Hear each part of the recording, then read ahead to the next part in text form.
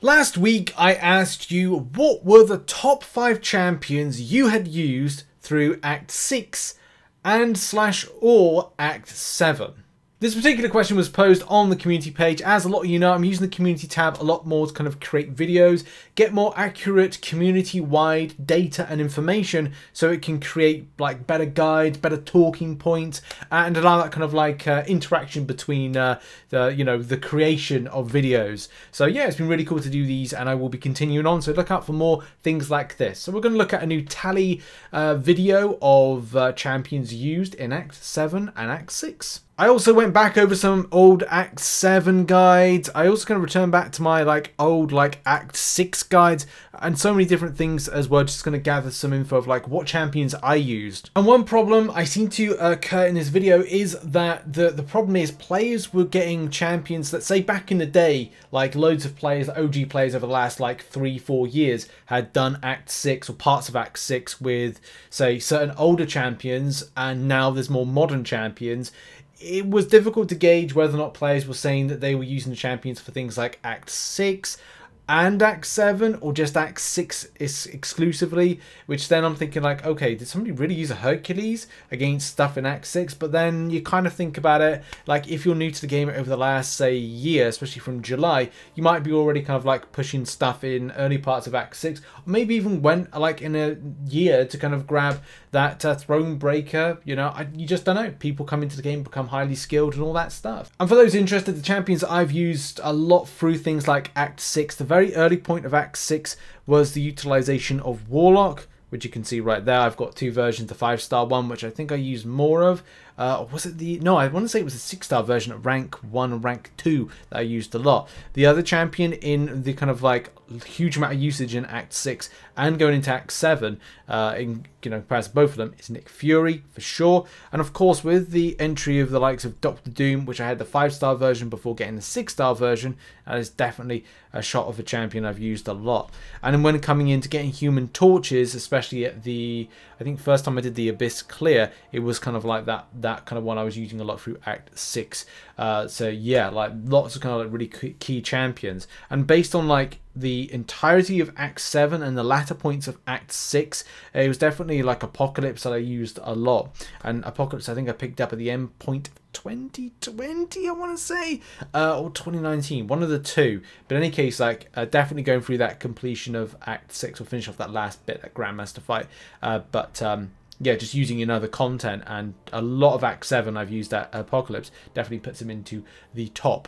But let's have a look at what you've got to say. And yeah, as I said, loads of people came up with all the champions through things like Act 7, Act 6 that they had, and it was just, it was great. So thank you very much to everybody that took the time to do this. And as I said, it's a great starting point to create accurate guides based on community info and data. And based on all of the data that you provided, we created a fantastic tally system for this to look at top champions being used. This doesn't mean to say that your favorite champions you used in Act 6 or Act 7 respectively are bad. It just means that for whatever reason, a lot more players frequently use these champions in things like Act 7 and Act 6. And the totals look like this. So right at the very bottom of with Act 7, and this is the thing, Act 7 comes at a point of the narrative of lots more champions being available to do the content because it doesn't feel overly specific. Whereas Act 6 was very, very specific, and the need for certain champions and specific counters still something that reigns as a big problem today, which Kabam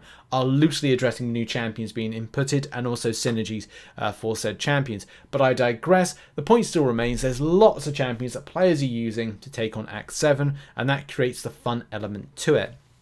The big surprises really come in shape and form of the utility elements, and not really specific natures, but champions that have a lot more to their kit. I suppose it is a utility.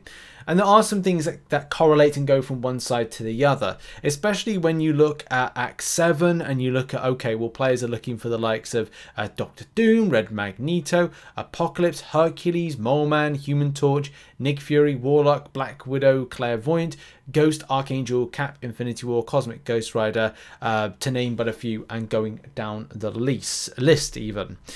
And when it comes to the content of Act 7, it, as I said, it's the fun. It doesn't feel overly specific, but definitely it is enjoyable and stuff like that. When the table turns is when, as we said, looking for utility, looking for different factors, and looking to do stuff like Act 6. I would say that Kabam have kept the same kind of like narrative of like lots of kind of hashtag metal champions for Act 7, which means that Reg Magneto is very popular, as well as other ones like APOC for stimulating mutant-based champions, Hercules as well because hey, he does lots of damage and things, and also the fact that Mole Man is an absolute beast. But it doesn't take away from the fact of the old meta for interaction. And one of those old metas for interaction was the delightful Cap Infinity War. A lot of players would take Cap Infinity War with a load of different champions on the team, which allowed for multiple uses in different things, by getting an armor break with a Cosmic Champion, by shrugging off debuff effects, by having a skill-based champion on the team, as well as what the champion unlocks from a synergy perspective, but mainly with that the 200 signature kit that you get. Colossus, Ghost, Ghost, you know, you're using as a direct counter for the likes of Cap Infinity War in 6.3.6, as well as various other champions. Like Warlock was a great champion to counter Revolt and the Havoc boss. You've got champions that throw the kind of the bleed debuffs and taking on Medusa. So there's lots of things with that it ticks the boxes. And Chapter 4 of Act 6 has a lot of hashtag metal based champions, with Darkhawk, with I think it's the Hydra, I can't remember off the top of my head now, the Hydra Adaptoid, which I think is like Adaptoid, whatever, as well as various different champions that have hashtag metal on the various different paths. There's so much that it does and unlocks. It's weird not to see Corvus Glaive quite up there, because that was a champion I used quite a bit, and I only had like 2 people kind of mention it. But it still doesn't take away from the fact that, you know, I used a lot of that champion. But yeah, Cap Infinity War is a bit of a rarity there. And also Guillotine 2099. And that comes with the age of the champion as well. This was very much, I think, the 2019. So it was a champion that kind of unlocked some doors for players as potential options to take on this content in Act 6. With having like a bountiful kit that's able to take on certain situations and deal with certain like things, and having like power control from the SP1, there are so many things that a champion unlocks, as well as doing great amount of damage at the same time, and that lovely degen, which isn't specific to say, okay, well, you know, they can shrug it off the enemy.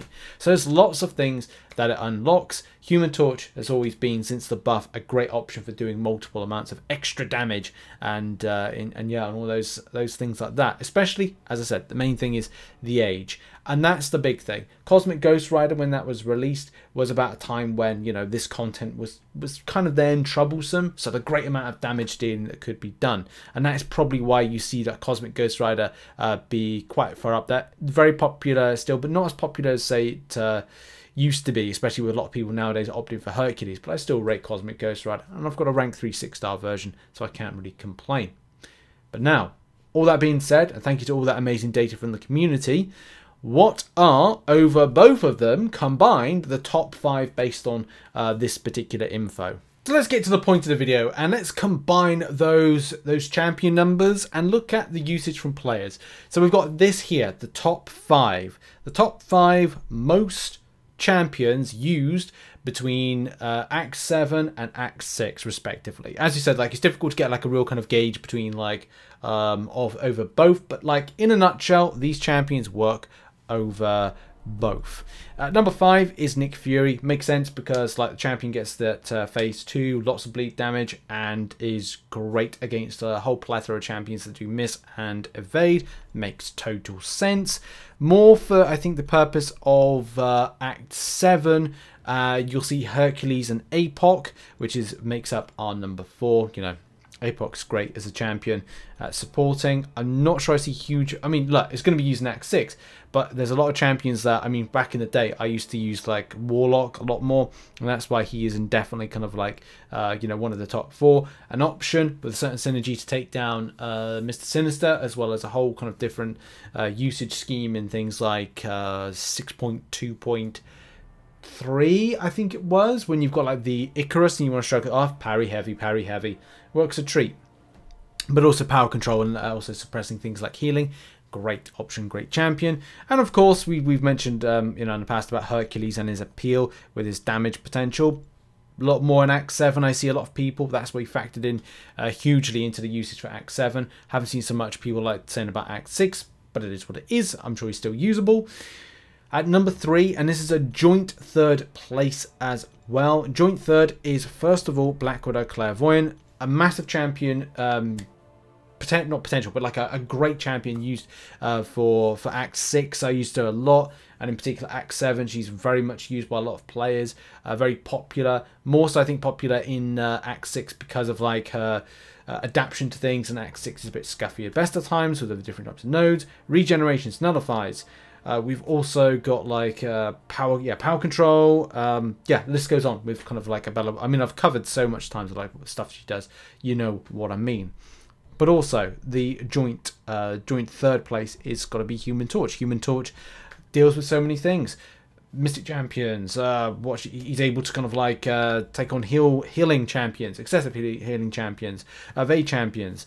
You name it. The champion does some really kind of decent rotations. Takes on like terrible mystics, like Mojo, for example, and then it kind of puts us into the fun zone, which is number 2, Mr. Mole Man. Yo, Mr. Mole Man. It's got loads of utility. We all know that. Lots of damage. Yeah, shock immunity, true accuracy, dealing with the Vey champions. And is it auto block champions or miss? Oh, I think it's auto block champions. So yeah, he's got his like usage. Great champion. And then the final one, well, final joint number 1 is Apocalypse. No, Apocalypse. Red Magneto and Doctor Doom. These two just make for just taking on content. A lot of champions. As soon as like Magneto was buffed, and as soon as he got that massive overhaul buff, and he was able to deal with #Metal Champions, he has been a godsend for players dealing with certain situations. As I said, a lot of the adaptoids, and also a lot of like Act 6 stuff that he can actually deal with. But as soon as you come into Act 7, oh my god, he comes into his own. In the last kind of Act 7.4, with a lot of bosses being #Metal Champions, routes where there's #Metal Champions on them, he is an absolute godsend, and I thank God that Kabam kind of like made him as he was. The secondary to that, the second number 1, is got to be Doctor Doom. Of course it is. Doctor Doom deals with some easy rotations, doing shock, doing nullification, quick to power gain, quick to power control, gains a buff. He's got loads, and he's a fantastic asset for any team. So yeah, I mean, I think that's a pretty solid list, which everyone kind of helped out to do. And that has been it. That's been like, look, there are a lot of them are joint kind of like positions, but look, popularity is popularity with these champions, and it definitely a little bit of just a smidge changed from the kind of the previous top 5 video I did, because there's all about more of an emphasis of utility, especially when you go to things like Act 6 in particular. Very interesting to see the data. Thank you very much for watching this video. I might leave a link to it in the description as to like, interest if you want to see it. But apart from that, thanks very much to everyone who took part, and we'll be doing another video similar to this where we get people's feedback and data and information very, very soon. So look out for that in the community tab. So yeah, thanks for watching. Check out some other content which will be located on screen right now. And I will see you in the next video, whatever that may be. Bye-bye.